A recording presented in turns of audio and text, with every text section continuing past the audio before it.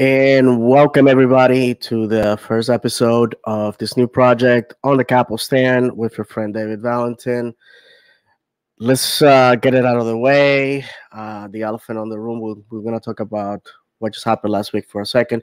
For everybody that has a link to come on the show, um, I'm going to tell you on the show when you can log on so you can be on board. Everybody's more than welcome to comment as we go along. First, I want to say what this show is about. It's a vlog. It's not really a podcast. It's just gonna be me talking to you. We're gonna be discussing the things about the club, how we see things. If you had subscribed to my channel before and you had seen my vlogs in the past, it's just basically myself giving my opinions. Just think about it as a video tweet, basically.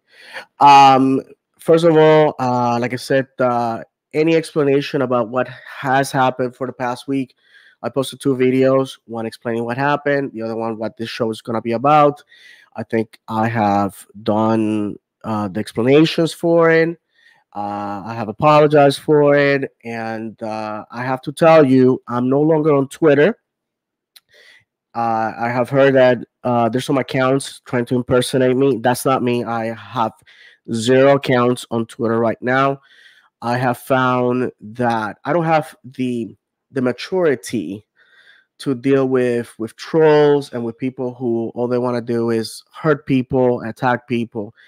Therefore, I'm removing myself from a place where that used to be about talking about Orlando City, talk about sports, and interact with one another in a healthy way, to a place where now it's just, how can I push this guy to the limit and then call that entertainment? I found it so egregious when I saw people who felt that what happened to me was funny.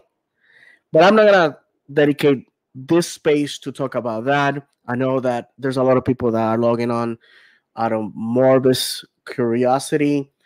There's some people that are here waiting for me to do something dumb and stupid. And for those people, I want to save you the time, and I want to tell you that none of that is going to happen here.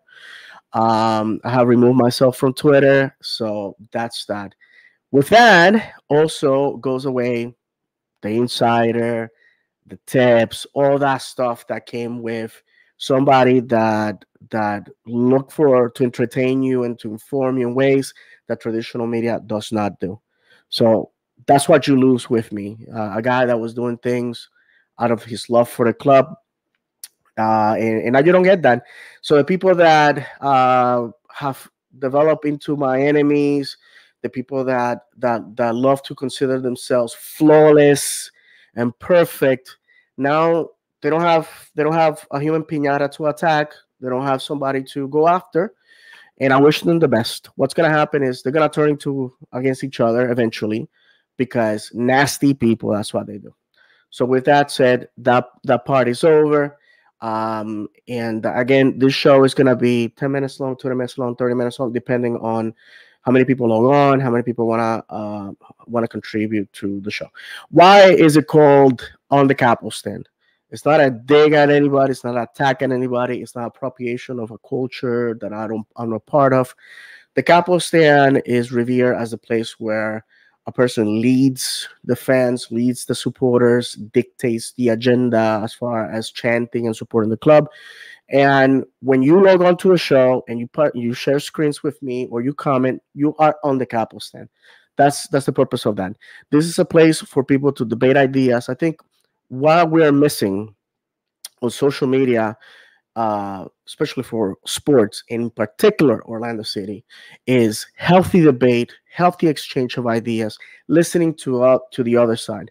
In politics, in society at large, we're creating these bubbles, these environments where all we want to hear is like-minded people, and then we are surprised when election results or game results or laws that are enacted don't go with what we feel, what we think is right, because again we have surrounded ourselves with people that agree with us rather than listening to the other side and see what they think and feel what our friends and neighbors who have a different opinion may have.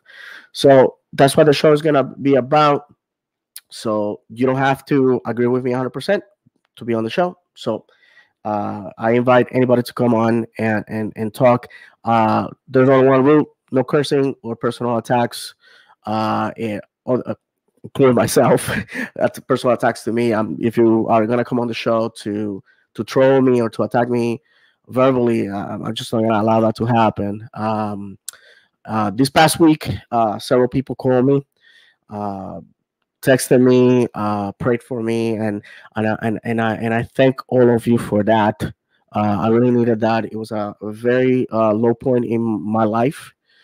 I felt that I was victimized, and I know that the people that did what they did it out of spite, out of jealousy, because when I posted a video explaining that the previous show was going to end, somebody took it upon themselves to go and post that, nobody wants to see a grown man cry online.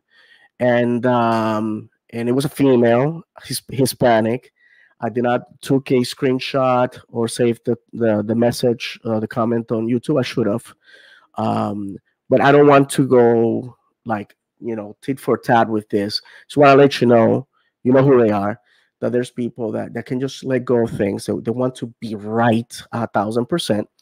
And they don't care what they do to other people. These are adults. That's the scary part of it. And some are parents. So you can imagine if they behave like this, they're teaching that to kids. And the last thing I'm going to say about this, because obviously this is about Orlando City, it's not about me as a person. Um, One of the things that was not made clear on the videos that I made is that I am about, which was brought up to by many friends, many of you, in the comments on the videos, or over the phone, or via text, or messages, is that I fail to let the audience understand that I'm the byproduct of my faith and the byproduct of my upbringing and the culture that I come from. Where I come from, integrity, your word, and my brother quoted me the movie Scarface, where Al Pacino's character says, "I only have two things: my word and my balls, and I don't break them for anybody." Um, as a Hispanic man, we come from a culture where if you verbally attack somebody and put in question their integrity about the things that they talk about, that is very offensive, very offensive. And also in Judaism, we have this concept called lashon hara, the evil tongue, where, as you probably are aware of, one of the Ten Commandments, or the 10 words, like we'll call them in Hebrew, is do not murder. Assassinating somebody's character is considered murder. So we take that as the ultimate insult. So for people to go online and try to assassinate my character, some people who have met me in person, who accuse me of editing the videos that I posted, showing word by word what I said. To me, it was super offensive and super hurtful. That people thought this was funny and this was a joke, and all that. One of the things that I have to say is, if two members of an organization have violated rules, they have to be punished equally. You can't punish one and let the other be. And unfortunately, that's what has happened. I don't think that's justice, and I don't think that's good leadership. So I'm going to leave it to the members of that organization to decide if they are led by somebody worthy of the title.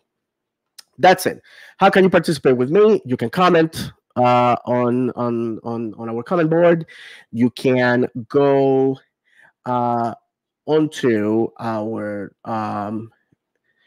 Yahoo account, and for the benefit of those on audio, it's FootyFan76, FOOTIE FAN76 @yahoo.com. You can send me a request, and I will send you a link so you can be on the show. Anybody that is receiving a link, when I open the floor, you're gonna be invited to be discussing the topic of your choice. For those that are familiar with what our friends at Orlando Lions Den do with Twitter Spaces, it's basically the same concept. It's your opportunity to talk about anything that you want. So with that said, my friends, And also I can be found on Instagram at the underscore Florida underscore man 76.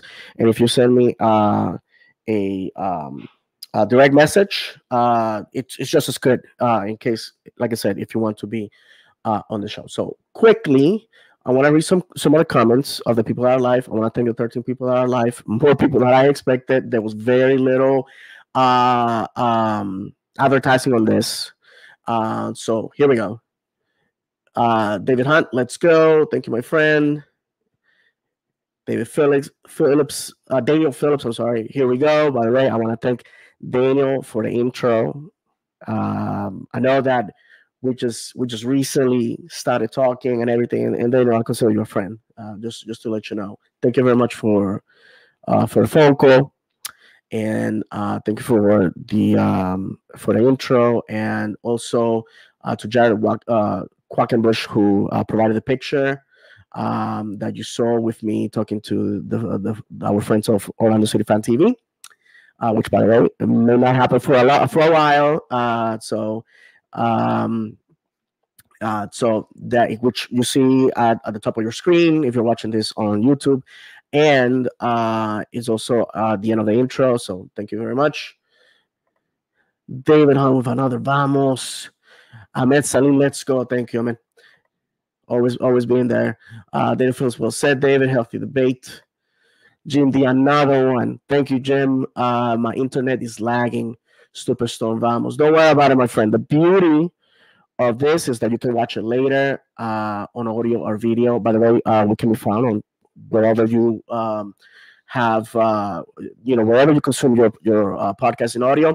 Ahmed Salim, thank you for pushing forward and doing this. And thank you very much, Ahmed. A lot of people that sent me messages, they said they would like to continue having content. I made the choice of being by myself simply because if I fell in disgrace, which I don't plan to, my friends, I didn't want to take people with me. The two gentlemen that were sharing microphones with me on my last project, like I have said, they didn't deserve that. I know there has been some situations they had to deal with because of that, and for that I'm eternally sorry. I have apologized to them privately and publicly, and I hope that we remain friends, and that we can move forward with this. And they're great podcasters. I think that if they decide to move forward with a project of their own, they're going to be very successful. William Aguilar, I'm going to be on and off watching because I'm working, but it's nice to see you again for Mondays. Thank you, William. I do appreciate that. All right, my friends. So let's immediately go to the topic. Orlando City had a bye this past week. Where are we as a club? For those that are watching, there's the banner. Where are we as a club? Well, it's important to mention that Orlando City in 2020. I'm sorry, in 2020 was a club that have failed to live up to the expectations of those fans that follow the club in the USL era, when Adrian Heath was the manager. We're going to speak about him, and we're going to speak about him in his role as our founding manager, and as our manager that takes us into MLS, and our foe this Saturday in St. Paul. Oscar Pareja comes in 2020 to Orlando, stabilizes the ship, makes us a team with an identity, and reestablishes pride for our fan base. And that year was a year of triumph. We finished fourth on the Eastern Conference. Mind you, yes, there was only 24 games. We made it to the final of MLS is Back, a place where no one saw us get to. And we went into the most insane game of football that I ever witnessed, one which has gone around the world, one which made Rodrigo Schlegel a household name worldwide, definitely in Argentina, a player that had been an obscure academy product for Racing, became an overnight sensation. I I watched the YouTube videos about morning show after morning show, football show after football show, talking about this young man's exploits. And unfortunately, that game cost us too much. Two red cards um, for players that I felt were key, and then a missed penalty that quite possibly could have pushed us through. The fact that Columbus Crew won the championship that year leads me to believe that we would have had a chance to crown ourselves MLS champions. How awesome would have that been? But it wasn't meant to be. The following 2 years, we have finished lower and lower on the table. We have scored less and less goals. We have accumulated less and less points. And with Oscar Pareja, we're in terminal velocity at this point. We have achieved a point where we're in a decline. We're in a decline. We're not getting any better. Our club has changed, like everything in sports. Players come and go, and the manager has to adapt to the new players. Every player brings in a set of skills and abilities, and not everybody's the same. When a club like ours loses players like Nani, who, in my opinion, and this is going to be controversial for many of you, I think while Kaká did better in the world stage, Nani had more of an impact as a captain and certainly as an Orlando City player. Based on that, Nani had more of an impact when it came to achieving things on the pitch. And when you have a player that with such brilliance and excellence like Nani, Chris Mueller, who had an incredible game this past weekend, excuse me. You have Daryl Deacon, an impressive, probably the best draft that we ever had coming out of the super draft. And I know Kyle Leonard had more goals, different system, hard to compare both players. And players like Tesha Kindele, that Benjamin Michel, that will contribute goals at key important moments. When you lose those type of players and you bring other players, and we digress, we keep going down. To me, that's a problem. To me, that's a problem because what has remained the constant has been Oscar Pareja, day in, day out for the last 3.5 seasons so far. Now, you're probably familiar with the fact that when the Friends of OC Fan TV gave me the microphone at the end of the game against Nashville, and I said, it's time for Oscar Pareja to go. Listen, I'm not calling for people to be violent against Oscar Pareja, violent against the players.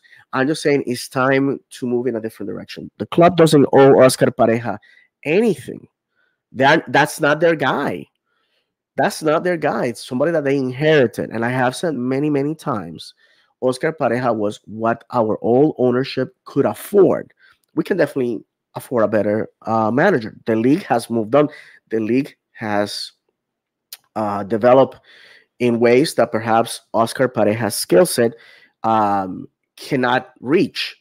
And when people tell me, oh, well, Oscar is the best manager that we ever had, or Oscar is the gives a trophy, you could argue that, well, there was a lot of times within the Open Cup run, which, by the way, was all at home, where we could have lost it. And I have explained that many, many, many times in other projects, on social media. And you could also argue that other clubs in MLS who had successful managers, when things don't go right, they have fired them. In fact, the manager that gave New York City its only MLS Cup was only there for a year. You don't see New York City fans crying about him. All right, let's we got a comment here. Let me go ahead and put this up. GMD. I think the sketch of doom is the Columbus, Miami, Atlanta run in May. If we don't win two of those three matches, we're in trouble. P.S. OCB has been much entertaining than the first team, and I did. Thank you, Jim. I did see the game. I saw the game. We're recording this on Monday, obviously. It was yesterday. And my apologies to those in audio. I had to take a drink. I'm by myself carrying a live show. And for the past 21 minutes, I've been talking. So my apologies. So you're absolutely right. The OCB show a lot of grit. Tell sign for me that some of my favorite players may not be in the equation coming up next year is Moises Tablante and Wilfredo Rivera are not seeing minutes, which I'm personally am sad because I think that they're great players that have something to contribute. But the starting lineup that we're putting out has been one that scores goals, that is aggressive, that defensively is doing the work, and I was very impressed. Of course, it was considered a derby because it was Miami 2, Inter Miami 2, and those are the games that you have to win. I always say, my friends, that you have to win the games that matter to your fan base. You have to win the games that matter to your fan base. If you go on the road and you win games, that's great. But if you can't win them at home, then that's problematic because that's where people who live in your city that support your club come to see you.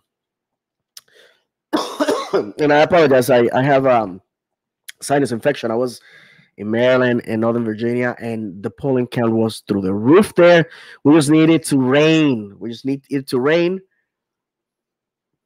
and it hasn't. So I apologize. William Aguilar.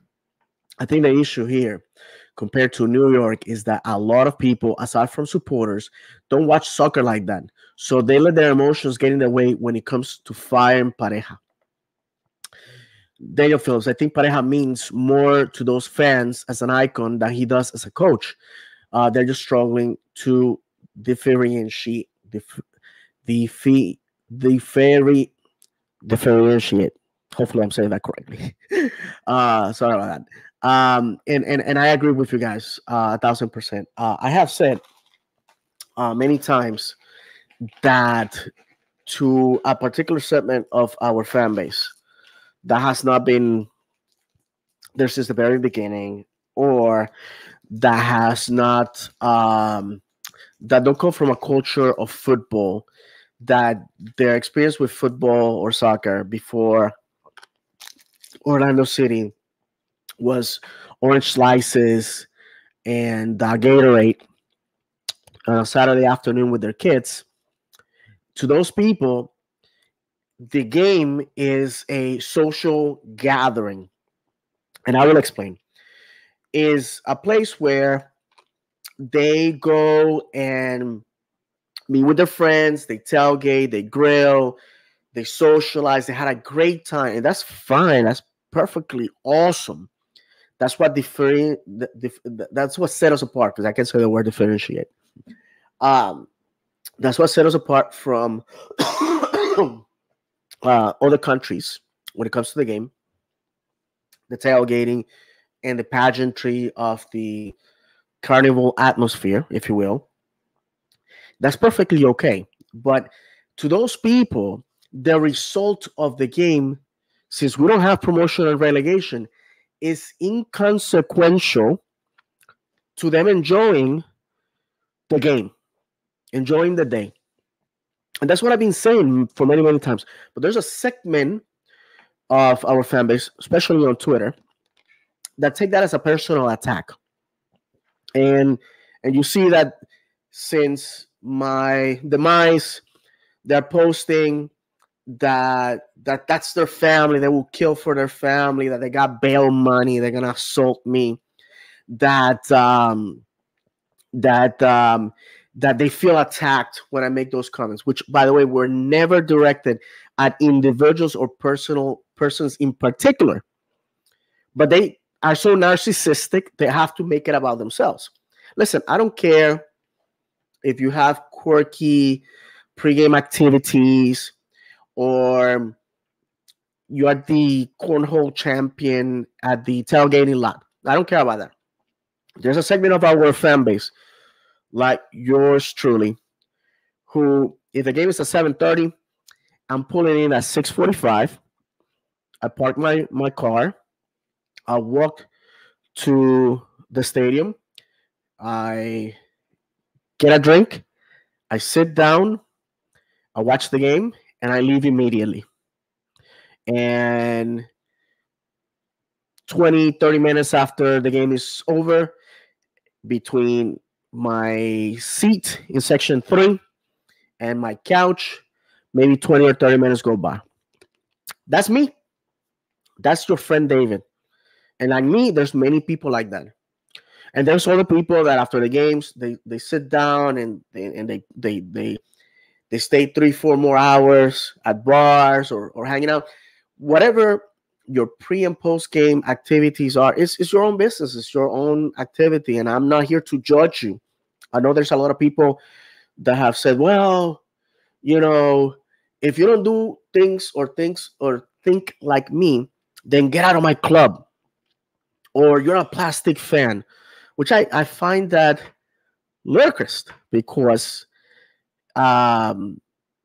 there's 1,000 ways of cooking an egg. At the end of the day, you're eating an egg. At the end of the day, you are enjoying the flavor of an egg. So, again, I'm not passing judgment on anybody's idea of what fandom should be.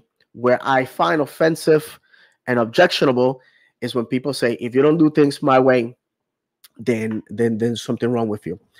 Let's see here, more comments. David Hunt, definitely agree with that.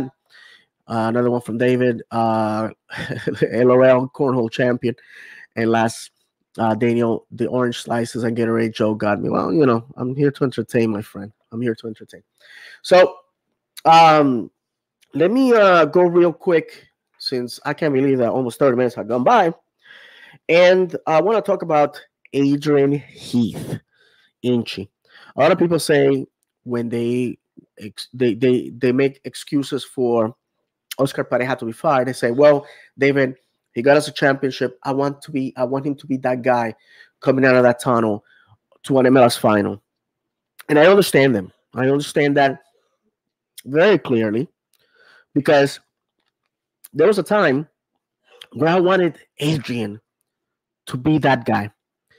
Adrian, in the early days of the USL, for those that came to the fandom of Orlando City after he was gone, on Tuesdays on 104.1, he had a show, the coach's show, out of Harry Buffalo, where he answered questions from the fans.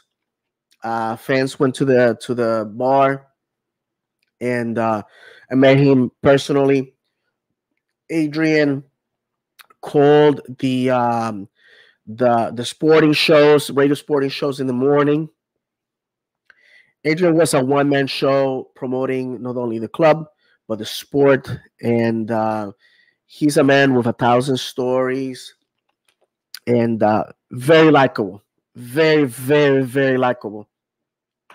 And the fans adore him. I fell in love with Orlando City because of his passion and his drive, because he led from the front. When things did not go wrong, well, he took the blame, and when things went right, he definitely praised the players. That's the beauty of who he was. Adrian gave us 3 regular season championships in USL and 2 league championships. The banners are in the stadium, 2011, 2013, as you guys know. And he also was instrumental on picking the color purple, as our club color, and design in the design of the stadium. Just so you know, our stadium. Excuse me. Soon I'm gonna be turning the microphone to our guest because my voice is betraying me.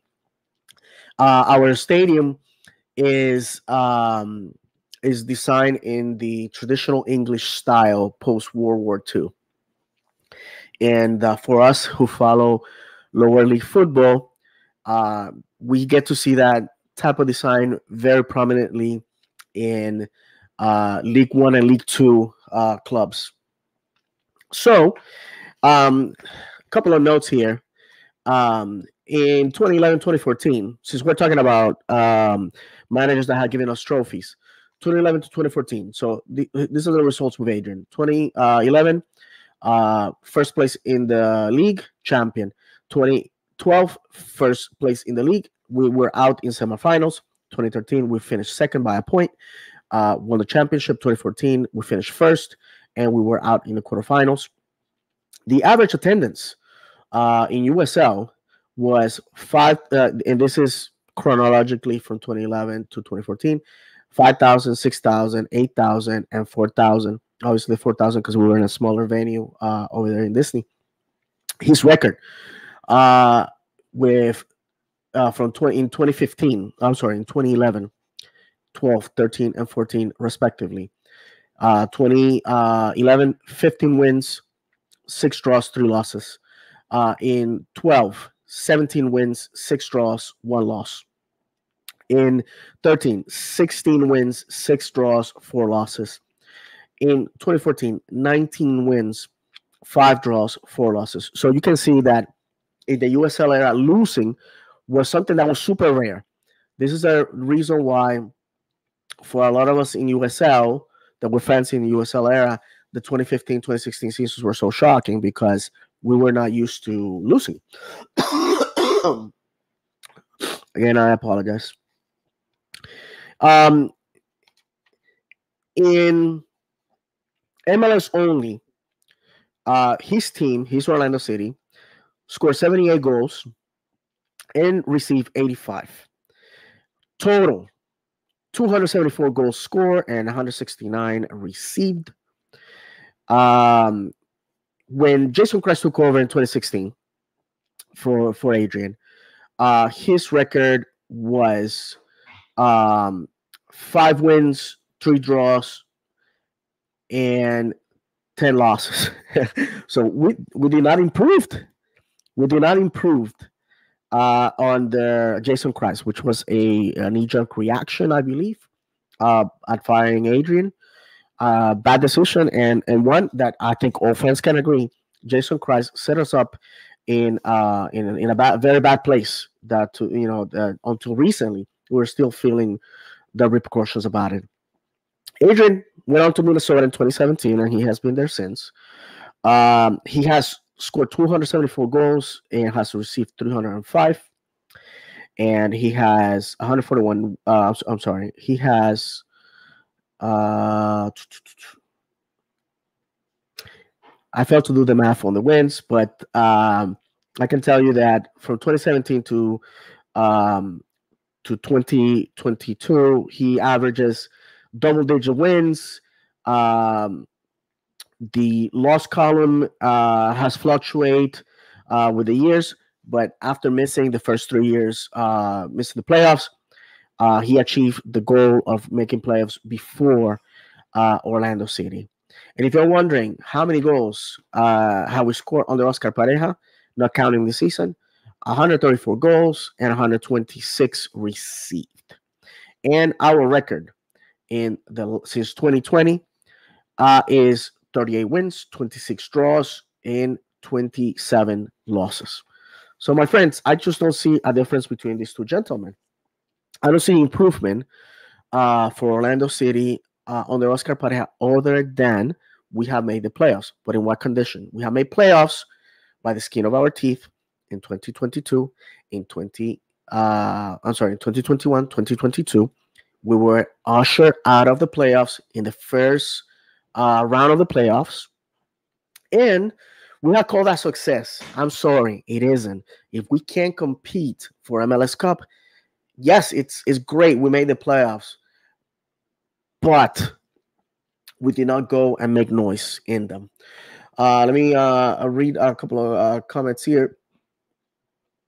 Let's see here.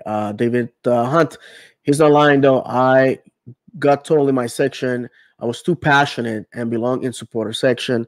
Again, the Northern stand does not own passion and does not own support. It belongs throughout the stadium. I've said this many times. David Hunt, I don't have an issue with supporters. I just like to sit and digest the game, talk about the game. You can't do that in supporter section. I guess that's what David's saying. And I'm sorry, David, if I'm making assumptions there. Colin Garvey, I remember that 6 wins into 9 losses stretch. That was brutal.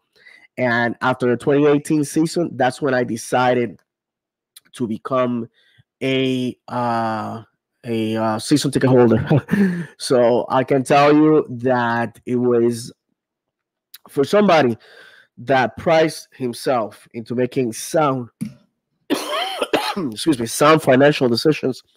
That was something that was pretty stupid. For everybody that has a link to come on the show and talk to me, you guys can go ahead and log on. You're gonna go into the green room, and I'm gonna bring you guys one by one to interact with me.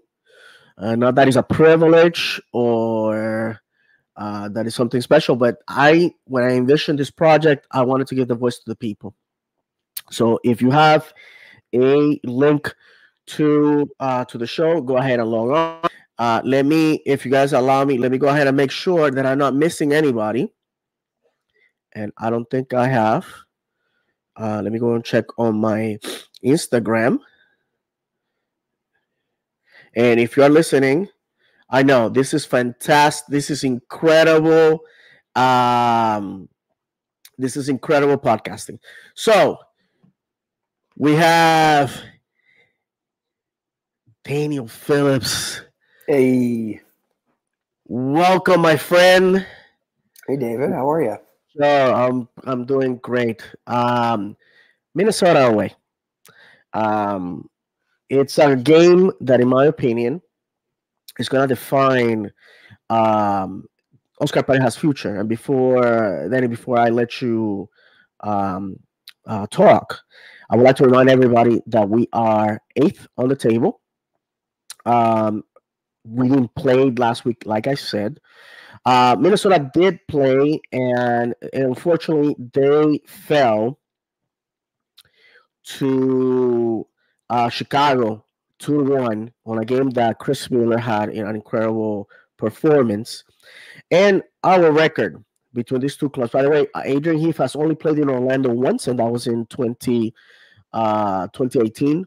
The rest of our matches have been in Minnesota and St. Paul, I should say. And they also in one game in the MLS is back. So our record against this club, and my phone just froze because that's how technology is. Our record is 2 wins for Minnesota, 1 draw. Orlando City, in aside from MLS is back, has never defeated Minnesota United. So, with that said, my friend, thank you for accepting the invitation. What do you have to say? What do you expect this Saturday as we go up to the frozen north? Oh man, well, thanks for having me on. Glad you're back. I'm glad it wasn't Thank as you. long of a hiatus as you kind of were originally thinking. But Minnesota this year they've struggled to score. That's pretty obvious. I think that they had one game where they scored twice. Mhm. All the other games they had 1 goal, and I think they had they were shut out once. But the other side of that is we've only scored 5 goals on the season. As a club, we're not even in the Golden Boot race. There are individual players that are ahead of our entire club in scoring this year. So that makes me a little bit nervous. Obviously, it's going to be a low scoring affair, but I will say this. I think that if hopefully the front office and the coaching staff and the players have heard the frustration and the disruptions and they are actively moving towards that. If you look at the heat maps of the first few games versus the heat maps of like the Charlotte, the Philly, the Nashville game, we are getting into the box a little bit more, but we still lack an attacking ethos. It's really hard to tell how we as a club want to play in the attack. It still seems like that it's kind of beg, borrow, and steal in the final third. Do we want to go in the center? Do we want to go off to the right? Do we want to go off to the left? Last year there was a little bit of that ethos. There was a little bit of this kind of let's jam it up the right channel, like the right side, the right wing, Uh-huh. and then we'll play through our fullbacks. But Yes. we're not even seeing that. In fact, Mikey Holiday said something after, I want to say after the first or the second game, and he had made the comment that he really enjoyed when Robin would send those diagonal balls to him. Right. And I literally thought after he said that, I thought, oh, great, here we go. Like, here's an idea, here's a plan. The guys like it. They're building chemistry. And I don't think Robin has sent a diagonal ball up the right wing, since then. That being said, Mikey's been out just a little bit. But against Nashville, we were having some luck on the left. But simultaneously, we can't seem to decide, is it Angulo out left? Mm-hmm. Is it Gonzalez out left? Gonzalez likes to drive to the touchline and then dribble into the box and kind of Correct. take on a defender. Whereas Angulo, he doesn't drive all the way to the touchline. A lot of times he'll drive deep, he'll cut back to the top of the box and move in. And so I'm really hoping we begin to see the boys solidify an identity in attack. And I'll be honest, Mm-hmm. I might get booed here. Twitter might be upset with me after I say this, but I've been really agitated with Facundo Torres. I Okay. know he's a young man. I know he just got his girlfriend pregnant. I'm a dad of 3, David. I know you're a father as well. So Mm-hmm. there are lots of stresses and things like that. But he's not he's nowhere near the form we saw him last year. No, I have to agree. I have to agree. His body language is really poor. We know that he likes the ball at his feet, but if you don't get it at your feet, son, you need to move and you need to make things happen. Mm-hmm. The boys really struggle with off ball movement in the final third. And to me, that is something where your DPs, they have to lead, they have to show up. When Ojeda, there's been a few times this year where Ojeda has he's been running to the right and they pass it to the left, or he's been running to the left and they pass it to the right. You don't see as much agitated body language from Okay. him. So, I've heard rumors that, Ojeda's got a little bit of a diva complex. Who knows? I don't know. I haven't seen it. But I wouldn't be surprised if you had a little bit of a power struggle, right? You got 2 young superstars Right. in there in the same club. And so I think my final thought before I stop talking No, it's okay. is I would really love at the very least to see the boys attack with speed. Very rarely this year have we seen one-on-ones, Mm-hmm. two-on-ones. When you've got Ojeda's breaking, Enrique's breaking, it seems like nobody runs with them. Nobody sort Yeah. of catches up. I follow Dortmund in the Bundesliga. I really like those guys. Granted, they play a different style of football in the Bundesliga, but it's kind of like when there's a progressive pass, everybody runs. Mm-hmm. Everybody runs except for the center backs. And even sometimes the holding midfielder, is way too far upfield. But I'd rather lose, 2-3 Yeah. than lose 2-0 or 1-0. It'd be nice to see the boys really go guns blazing. Uh-huh. Poppy says that he wants to be the protagonist. And I believe that he thinks he's doing it because he's controlling. They want to control the pace. They want to control the tempo. But what we as the fans hear is if we're going to be the protagonist, we want to be the hero. We want to force it. We want to score goals. We want to make things happen. But the truth is Poppy wants control over the pace and the tempo of the game. And he's trying to do it by slowing the game down.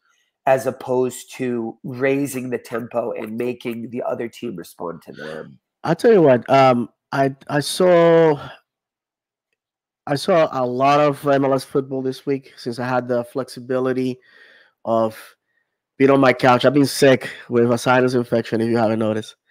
And so I was just, uh, watching the games, and I was shocked, Daniel. I was shocked to see Juan uh, just make perfect crosses. I was like, where is this man coming from? Where is this man coming from? And also to see Gio Aquini, who here was a guy that they brought in for like the last 2 minutes of the game, starting for St. Louis and being a prolific scorer. Yeah. So one of the things about Facundo Torres, and obviously I'm not gonna make any ifs or buts about it. Everybody knows that I have a friendship with his dad. I met him through the process of him being signed when I was producing the Esquina podcast. The at the time and remains the only Spanish podcast covering Orlando City, and a big hug to my friends Alec and Paola who are managing who have inherited the podcast and are working on it. And I got to meet the dad. Jorge is back in Uruguay now, and very active with the club, and still working. The guy is a middle class guy, just like you and me, that just happens to have a millionaire son. And as far as Facu, he has a lot of pressures for somebody that is 22. The expectations of a nation that see him in the national team and expect him to be in a better league. The fact that he has chosen to have a baby, you know, and not only having a baby, it's pressure. It's also pressure in a foreign country while traveling, and having 25,000 people demanding that your salary compensates what we're paying you to do, that you do it well. And last, um I just don't think, when you look at these players highlight reels in other teams where they're scoring tons of goals, and they come to Orlando and all of a sudden all that disappears. What's happening? I can tell you that players show that they're visibly upset and angry. They're bickering against each other on the pitch, and that's not conductive to a healthy environment. That Orlando City Jago that we had in years past has disappeared because the people that drove that dynamic, Junior Urso, big um, linchpin in that club, is no longer there. And unfortunately, now you have that situation. There's an old Puerto Rican proverb that says two male crabs cannot share the same hole. And if you have been fishing for land crabs, like many Puerto Rican kids of my generation, that's a fact. They fight. Somebody dies or somebody gets out of the hole and leaves the other one alone. And I think that's what's happening here. I think to be a football player, you have to have a little bit of an ego, and also you have to have a little bit of a chip on your shoulder. And definitely, these players have that, and it's difficult to share. So, Danny, before we let you go, I have to ask the question: this Saturday, if Orlando City was to lose, what does that say about Oscar Pareja's future? That's a great question. So let me preface this. It seems like the Twitter sphere wants everybody to choose Poppy in or Poppy out. And I'll say this. I am whoever is going to help us win and get the most out of our players. That's who I would like to lead our team. I'm sure your job, and certainly in my job, I'm judged and I'm evaluated based on my performance. Absolutely. I'm glad that And you brought that up. Yeah, and don't get me wrong, I like Poppy a lot as an individual, as a character. He's a man of faith. You've shared that before. I think what he and I kind of commented this in the chat, but he represents lifting Orlando City from the depths of despair to a club that is respectable, and for that we can build him a statue, and Absolutely. we can celebrate him and we can remember him.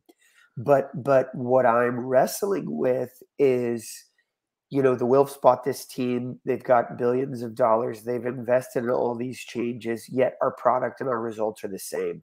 Those guys are pretty intelligent, I would venture a guess. And Jared has even said so.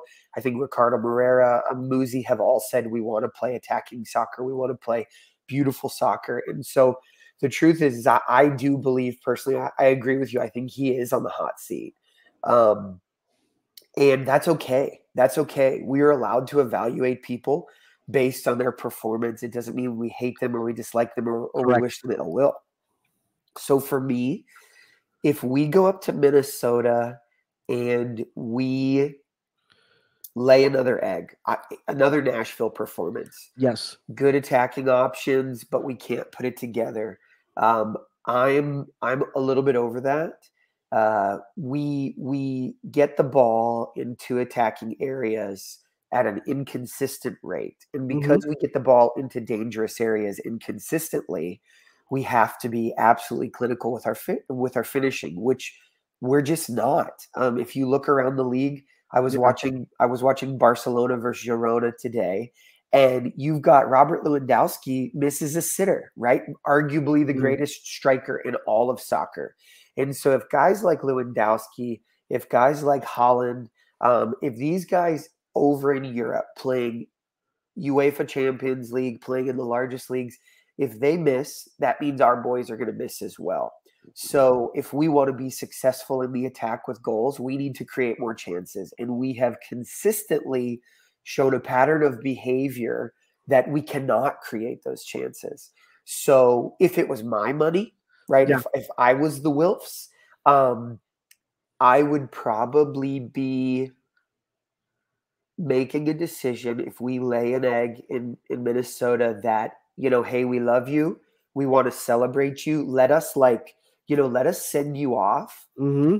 but it's time to move on. And for me, I mentioned earlier that I followed Dortmund. They sacked Marco Rosa at the end of last year at what you could argue was a pretty successful season, and they brought in a guy who was kind of a local favorite. And it took him about half a season, but he turned it around, and they went on a 10-game winning streak in 2023. They were unbeaten, and they laid an egg against Chelsea in the Champions League. But other than that, they'd still be fighting. And so for me, a managerial change is probably the quickest way to see attacking football and see results. My final thought is this. I think Cleon said it. I know you're friends with the Lions Hmm. Den guys.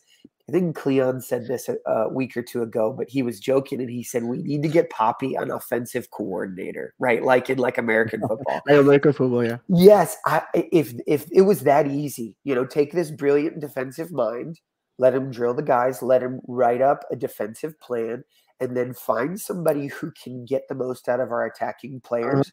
But that's not how football's played. That's not how soccer's played.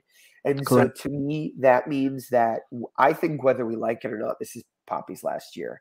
And so if it really is, there's no time like the present, unless somehow Minneapolis or up in Minnesota we score, 2 or 3 goals and we look dangerous. But the truth is even last year, the only time we scored 3 goals is the 4th of July blowout at home where we got Y- smacked, and that Yes. was embarrassing. So for No, me, absolutely.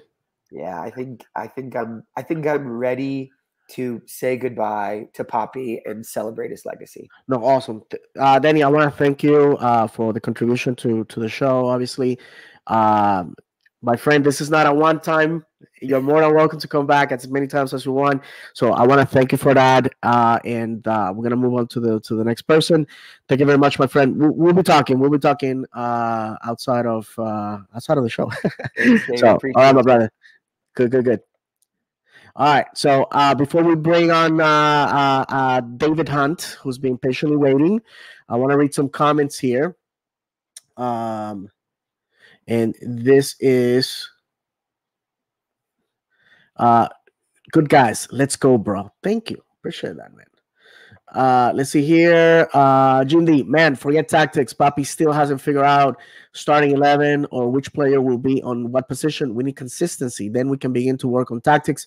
We have so far to go. And my friend, you know, hard to disagree with you when it comes to that. Good guys. What do you think of Jovinko? I don't know. He has been linked with Orlando City or MLS. I have to tell you that when he was in Toronto, the man was a goal scoring machine, and when it came to set pieces, he was deadly. Something that in Orlando City, unfortunately, we haven't had in a long time. Here, Jared Quackenbush, just tuning in. Excited to have OC content from the legendary David Valentin. Thank you very much. The legendary David Valentin is dead. I'm sorry to tell you that. I'm just David now. David Valentin. But thank you, my friend Jared. And as you can see, your picture, the one that you took, which by the way, what, bro? I always thought that photography was like click and take a picture because that's what everybody has in the pocket. But I don't know what camera to use, but I love the color contrast. It's just a beautiful picture. Not because I'm in it, just that the color contrast, the background. My friend, you are talented. That's what I want to say. Here, Colin Garvey. I'm curious if the new playoff format changes have allowed Pareja more rope. And I'm about to tell you that, Colin. On only need seventh or a win in walk around to get a home playoff game. And yes, I'm sorry, my friend. That's the truth. We can finish ninth and by the skin of our teeth make it in, and we can be as pathetic as Miami in 2020 and say that we made the playoffs. We told them they didn't. We told them that it did not count, and this year we may finish ninth and do the same and eat a big slice of humble pie. I'm telling you, I'm telling you, I'm telling you. And by the way, if Nashville had been in the East last year, we don't make playoffs. Miami does on goal differential. And last before David, I'm so sorry. Jared Quackenbush, good but not forgotten, professional photographer and videographer. Thank you, my friend. Of course, my friend, it shows. And I'll be talking to you on the on Instagram because I'm super impressed, super impressed. So the man of the hour that has been patiently waiting, David. Welcome to the show. You heard what Danny was talking about when it comes to the game this Saturday. What are your expectations when it comes to Orlando City? Your fears. I don't know how long you've been a fan. If you still remember the Inchy years while he was here, but I think it's gonna be an uphill battle. Inchy likes the 4-3-2-1. He's deadly with that. We sure have been playing that formation as of late. It's gonna be a matchup. I think of the past and the present. Who do you think is gonna win that? My expectations are low, honestly. I think that we have still the same problem that we've been having all season on attack. It just doesn't seem like anybody can get it together. Oh, and I also want to apologize for the lighting. Don't worry My about it, my kid, friend. my kid is inside having a thing, like an episode. So, So anybody that is a parent knows. What you guys don't know is that before I start a show, I tell everybody, you say a word. If you're not bleeding to death, you do not say a word. I'm just kidding. But no, yeah. I get it, my friend. I appreciate that you are on. So I'm sorry I interrupted you. Go ahead. No, you're okay. You guys were talking about Facundo earlier, and I couldn't agree more. I've said it all season. He doesn't look like the same player. Like the finesse isn't there. It seems like his eagerness to get involved isn't there. It shows like on the pitch when he's running. He gives up on plays. might take a play off. It doesn't. He gets easily frustrated. That's something that he didn't show us last season, where he's getting frustrated on plays where maybe somebody made a mistake or whatever. I mean, I Yeah, don't know. I think that a major part of our offense is Facundo, and him not being involved the way that we need him to is certainly not helping our offense. I think that there's other issues like, who is the starting striker, who because it seems like it changes every match. We have somebody else up top, and correct. like the boys aren't getting enough time together to gel and to create that cohesion and chemistry that is needed to make a dent in good teams like Nashville's defense. No, I agree with you, and I want to remind people that Facundo Torres is here viewing Orlando as a stepping stone. This is not a destination for him. Correct. He wants to go to Europe, and I can't fault him for that.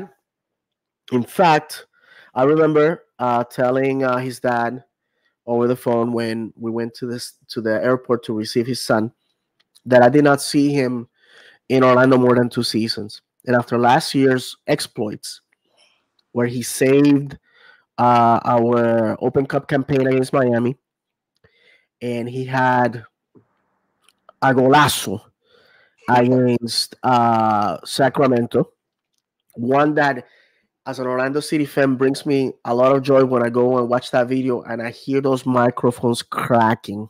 Mm-hmm. Um, Definitely, we need to be thankful. But he's a player, a young player with a lot of talent that has been linked to European clubs before.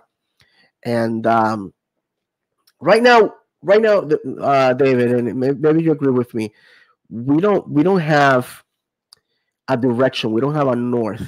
We Mm-hmm. brought in all this incredible talent, and for some reason, doesn't seem to be gelling, which is the buzzword that has been thrown around Mm-hmm. quite often. Because, and I said this on Twitter once, that it looks like Oscar Pareja can drive a Corolla, but he can drive a Ferrari because now he has better players than he had before, and somehow we seem to be playing worse. Do you Yeah. have you seen a decline or more of the same? It. I mean, we didn't really score that many goals last year either. I think the story of the season last year was, we get up the early lead and then we just park the bus. And I mean, I remember, I think it was against DC. We gave up a late winner last season. There was a couple, or yeah, like a couple games last season where it's like, we had the majority of the game, in our hands, and at the last second, hold on, bro, yeah, at the last second, last couple minutes of the game, we decided to just park the bus, and I think that was the story of last season. This season, we haven't had a lead really, so we haven't had to park the bus, and so I don't know. It's just it's all offense, honestly. Like our offense just looks so bad that like it's like everyone is lost out there. They don't know what to do. We can't get plays going. Like there's no really good service in the box, Hmm. and I don't know. I think that you were talking about Pareja earlier. If this game is gonna make or break his tenure with us, and honestly, I don't think so. Okay. I mean, I think that he should go. There's obviously something that's not working, but I don't think that the ownership or whoever is in charge of those decisions is going to make that decision, but at least before the end of the season. Okay. Okay. No, no, no. Fantastic assessment. I have to ask you two questions before I let you go, as we are past the hour, and I think we have covered everything that we were going to cover. And I gotta apologize. My voice cannot go any further. Sorry about that. So it's okay. I have to ask you, and I would have thought about this when Danny was on. Do you think that we play entertaining football or soccer? Do you think that when you see us win, it's we're fun to watch? And I gotta ask you this because I had the opportunity to see Atlanta with 10 men get the lead in New York City, which is a super difficult place to play.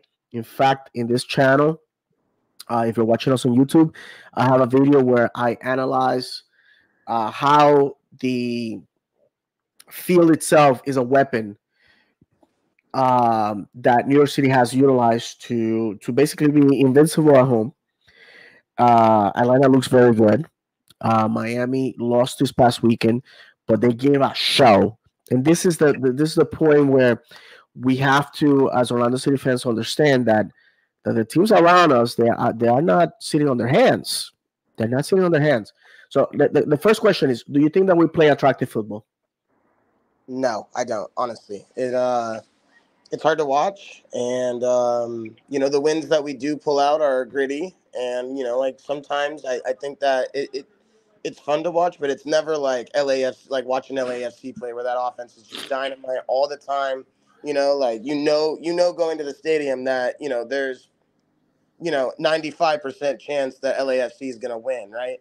Yeah, So like when I go to the stadium, I'm like, oh, I mean 50-50, like our home record was horrible last season, so like I never feel great coming to a game. I mean, like we had like entertaining wins, of course, but like for the most part, no. It's not sexy. It's not. It's just it feels very forced and gritty, honestly. no, absolutely. And the other one, the last question that I was going to ask you is because I feel that if the other team scores first, it's going to be a tie because I just don't see us scoring multiple goals. And if the other team scores 2 goals, I feel that we're going to lose because I just don't see us scoring 3 goals, let alone tying it. Mm-hmm. Do you feel the same way? Yeah, I do. I mean, look at the fans' reaction to Nashville game, right? Like, as, I saw fans leaving in waves even before the second goal was scored, and by the time the second goal was scored, everybody was gone. No, Wow. nobody. I'm serious. Like, though, it was. I think I left like right at the whistle, because like I never leave games early, but Yeah, right. I have learned my lesson, my friend, about leaving games early. yeah, but it's just I think the fans just haven't embraced the diehard.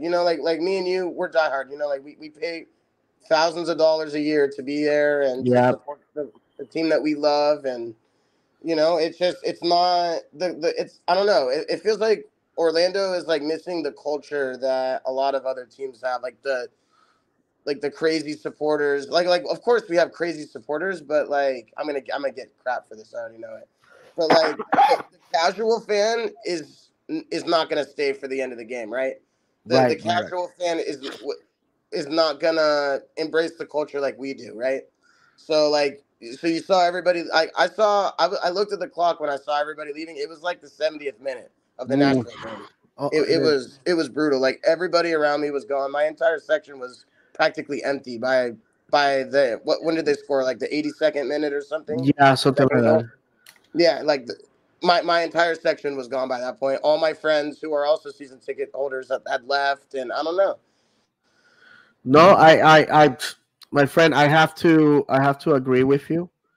It's be honest with you, it's a little troublesome that our fans are throwing in the towel that way, and like I have said before, um, the people that care about the results, and people that are there for the game, uh they want to be entertained, Mhm.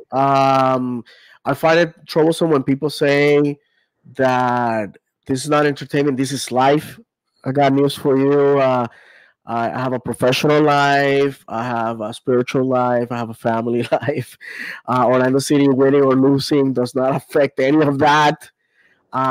It's not winning or it's, I don't know. I mean, like I said, it's hard for me to define or to discount people's opinions when they're like, "Oh, this is my life, this is my family, I'll kill for this."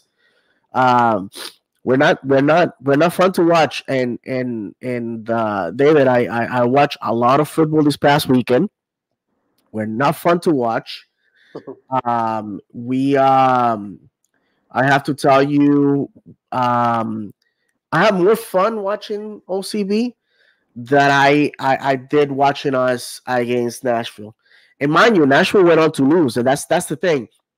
We lost against clubs that go on after playing us and fail to score or lose. Mhm. So what did we fail to do that other teams failed or managed to accomplish? That's a great question. David, I want to thank you for being on the show, my friend. It's open forum, so you can come on the show as many times as you want. Yeah, I appreciate it. Uh, Thank you for the support. Thank you for I gotta say it publicly. Thank you for the phone for the text messages and the support. If anything, I know I'm building meaningful friendships Absolutely. outside of social media, which is impersonal and let's be honest, it's not the real world. So, David, I thank you for that, my friend. And like I said, if you want to come back, all you have to do is just ask. Thank you very much for being part of the show. And any last words before you go? uh, I hope that we can pull out a nice win on Saturday. Oh yeah, yeah. I asked. Did I ask you if we lose in Minnesota, what that means for Oscar Pareja? You Did I ask did, you and that? I think that it doesn't mean anything. Okay. I think that they're just gonna ride with him till the end of the season. Okay. Even Fantastic. though that's not what I would say the majority of the fans want. Awesome. Thank you, David. I appreciate it, my friend. Awesome, thank you, man. All right, brother. All right, guys. So we are finishing here at the end of the show.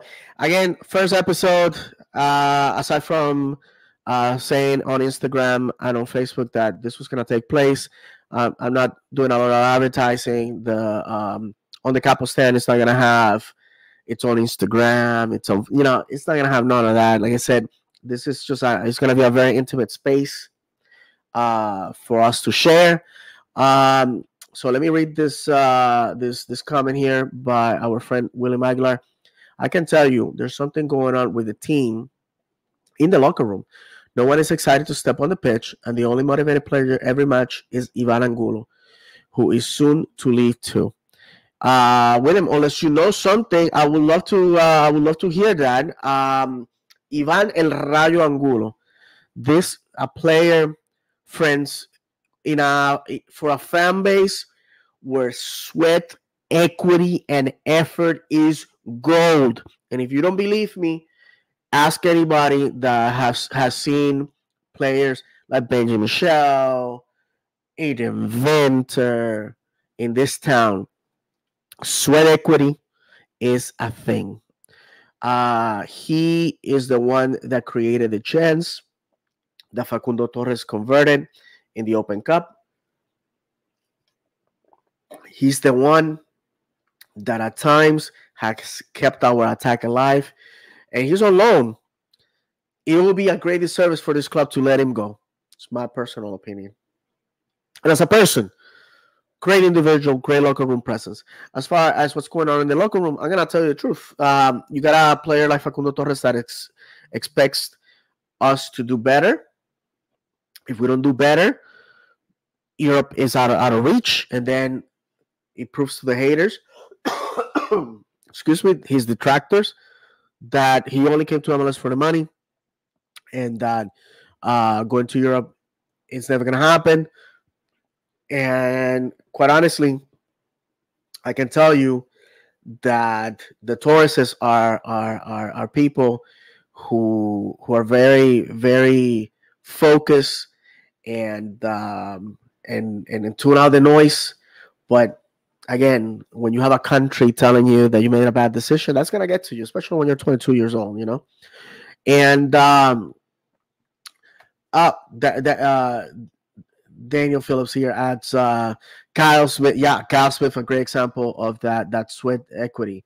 Um, absolutely.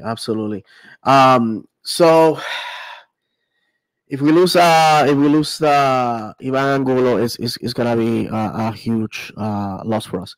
As far as me personally, we gotta go to Minnesota. We gotta go win. I don't care who is the opponent. We gotta go win. It's gonna be very difficult. Inchy has gotten the best out of us. Defeated us the first time we went up to Minnesota, which it felt super sweet for him to defeat the man that took his place after all that he did for Orlando. Mind you, Inchy got fired on a Wednesday night, He found out through social media. For a man that has done so much for our club, I felt that was super disrespectful. Um, a low point in our club. But you're talking to about a ownership that wouldn't even recognize, wouldn't even acknowledge that we had a USL pass. It's not until 2023 that our USL championship banners are lifted. That should tell you. And from what I hear, our away colors next year um are going to um it's going to pay homage to our USL, and personally I cannot I cannot wait for that. Last, he came to Orlando where the club realized that they had to acknowledge it, and over the speakers, they say, "Oh, we want to welcome Adrian Heath," blah blah blah, because again, here's a man that left a deep footprint in our club culture, in the stadium, in our colors, in all sorts of aspects, and he deserves that respect. He came to Orlando and defeated Jason Christ one more time, and we went to Minnesota where he managed to get a draw against a former player and pupil of his, with James O'Connor. So the only time that we have been able to defeat him was in Open Cup. I'm sorry, not Open Cup, but AMLS is back at a time where Minnesota didn't have a lot of talent. And let's be honest, Nani had a night to remember. Just too much quality on the Portuguese. And I think there's nothing that Adrian will want but to win. So we are going against a team that that just lost their last game, has been on the road for the last two games. Is coming home. Is gonna play us really really tough. I think Oscar and Adrian are very evenly matched. So it's gonna be something. It's gonna be a great match. I have to say that um, I personally think that it's going to be a defining factor if we lose, because then we're coming home to DC United and you know who? The boogeyman. I'm not even going to mention him. You know who it is. So we'll see what happens. Well, I want to thank everybody the 13 people that have remained with us live, everybody that commented. Um, Also, to our friends Daniel Phillips and David Hunt, who joined us. Again, I want to encourage everybody, please tell your friends that I'm here. And I almost spilled my drink for those watching. Please tell your friends, people that enjoy my content, that you think that may enjoy my content, and I would like for more participation with me. This is why it's setting this space apart from other shows, is you get the opportunity to come and say your piece. So with that, my friends, thank you very much. Again, I want to remind you that we are live on YouTube, Facebook, and Twitch. And on Twitch, we are on the Capital Stand, on the Capital Stand. On YouTube, we are at David's Channel 76, and on Facebook, on the Capital Stand. So if you can give me a subscription, a thumbs up, that helps me out. And I want to say goodbye to you guys the only way I know how, to remind you that in the game of football, the game of football is only for those that don't mind having their mouth smashed and their hearts broken. That's what football is all about. Thank you very much. May God bless you. And as always, vamos por la luz.